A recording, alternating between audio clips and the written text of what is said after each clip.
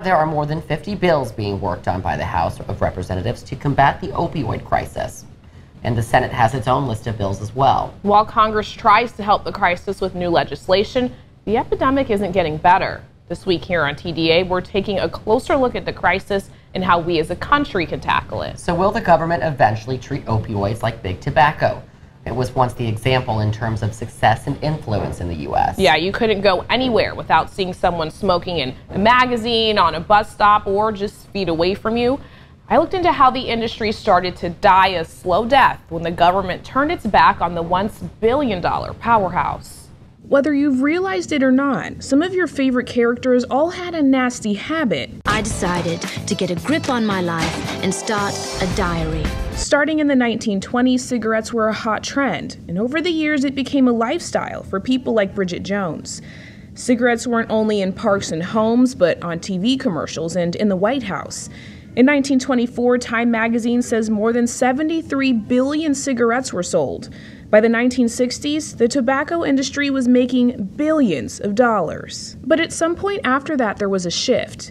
In 1964, the U.S. Surgeon General released its first report explaining how smoking causes lung cancer. Big tobacco slowly began losing credibility, but it didn't go up in smoke overnight. 2 years later, 7 of the 100 top advertisers in the country were tobacco companies, and they weren't going to take backlash lying down. Big Tobacco relied on the idea that the science behind how harmful tobacco could be was uncertain. $3.60. New tax on a new warning. Oh, Christ. By 1965, Congress required all cigarette packages carry a warning label. 5 years later, TV and radio ads were done. And by 1998, smoking was banned on all carrier flights. But the most ironic turn was that same year when the Marlboro Man got cancer and jumped ship. He started working on anti-smoking campaigns. You don't know we die from tobacco. Sometimes you just lose alone. Now, the FDA regulates all tobacco products and says recent legislation makes way for action against future tobacco products, too. It's safe to say between Marlboro Man and now, Big Tobacco lost a lot of support. And in 1994, it only got worse. Tobacco hotshots took the stand before the House of Representatives and the entire country. Yes or no? Do you believe nicotine is not addictive?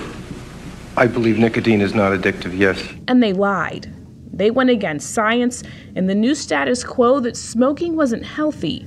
They lost some of their biggest advocates. In 1998, tobacco companies made history, but for all of the wrong reasons. It agreed to what the Tobacco Control Legal Consortium calls the biggest civil litigation settlement in U.S. history. Hundreds of billions of dollars went to 46 states for a Medicaid lawsuit. PBS reported the suit was on behalf of taxpayers who had to cover the Medicaid costs to treat sick smokers. And Big Tobacco is still paying up and will be for a long, long time. And you talk about a long time, states are still getting checks from this very lawsuit today. One source saying payments will be made for an indefinite amount of time. Now, could opioid manufacturers and distributors get the same treatment Big Tobacco saw in the 90s? That's exactly why I spoke with Keith Humphreys. He's a former White House Office National Drug Control Policy Advisor and a professor of psychiatry at Stanford. He says a fat check and more regulation are on the way. How could those big lawsuits in the 90s that kind of took down big tobacco companies, how could that shape how we approach opioid manufacturers and distributors today? So in both cases, what we have is an industry that really pushed the boundaries of regulation, did a lot in pursuit of profit that caused a huge amount of damage to public health. So in the tobacco settlement, there was a lot of money that was paid to the public, but more importantly, there were constraints placed on the industry from that point forward. So the most important thing to look for in this case is not just will there be a big check written, which there will be, but can we stop the industry, for example, from marketing in dishonest ways, telling doctors pills are more safe than they actually are, and stop distributors from shipping to little towns where there's far more supply than you could ever possibly justify rationally. Right. Well, so right now there's more than 40 states that have subpoenaed opioid manufacturers. So is there strength in numbers when it comes to that, when it comes to the states, or should there be a more federal response? Well, you know, It's probably the case that the best way to settle this is to roll it all into one. And it seems to be what the bias of the courts is, and it's probably a good solution, because we don't want some states to get a great deal and then other states to get nothing, of course. Which can always happen, right? And particularly some of the states that have been hardest hit are actually lower income states that might have less money to fund their attorney general to make these suits and so on. We're talking Ohio, Kentucky, these types of areas. West Virginia, which is where I'm from. Of course. So, yeah, tying everybody together, I think, makes a lot of sense. And also then we can get a national solution to things like inappropriate marketing and irresponsible corporate behavior. So what does this mean for the people affected? I mean, how does this, take it back to Main Street?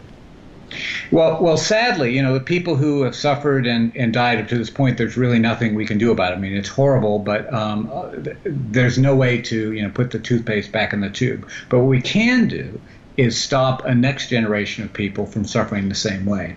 If we can get back to the very sensible way we prescribed opioids in this country for a very long time, when we certainly use them because they are very good medications, but we restrict them to cancer and serious pain and terminal illness and short-term after surgery, we can have a country where people do get pain relief, but we don't have this epidemic of addiction. And if that came out of this case, that would be a very good outcome. Bigger than any check would be just getting us back to that sensible way of using these medications. Do you foresee, I mean, not that there isn't public outcry now, but do you foresee more of that public push with advertising, similar to how we see these anti-tobacco campaigns? Do you foresee that maybe in our future?